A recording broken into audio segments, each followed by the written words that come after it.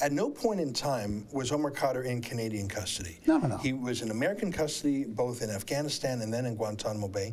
And all that Canadians were accused of doing is talking to Omar Khadr when he was in Guantanamo Bay, and then providing that information to the Americans. And there was an argument that they knew he didn't have legal counsel, and they knew he'd been sleep deprived and all that. Yeah. But so let's go now to that, right?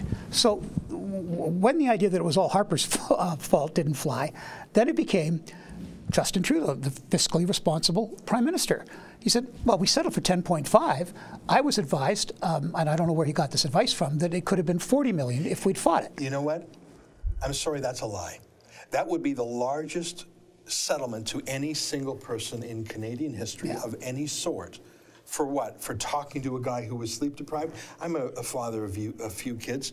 I don't know any new father who's not sleep deprived for months on end. We sleep deprived people all the time in Canada. You don't get $10.5 million for that, let alone $40 million. I think there are a couple issues here. I think a huge number of Canadians thought, no, this is one you fight. Yeah. This is one you fight on principle. And if there is a judge so insane in this country, so disloyal, that they would award him $10.5 million, make the court wear it. This was lovingly and jubilantly taken proactively by Trudeau, who paid it. And here's what gives it away, Lori. This was not a reluctant, oh boy, we better pay this. This was done in secret, and it was sneakily arranged so that the widow of Christopher Speer, Tabitha Speer, could not assert any rights to the money.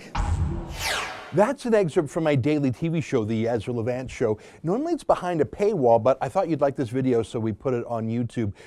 If you want to subscribe to watch the daily show every day, including always 2 interviews a day, and I read my hate mail, just click on this screen and become a premium member.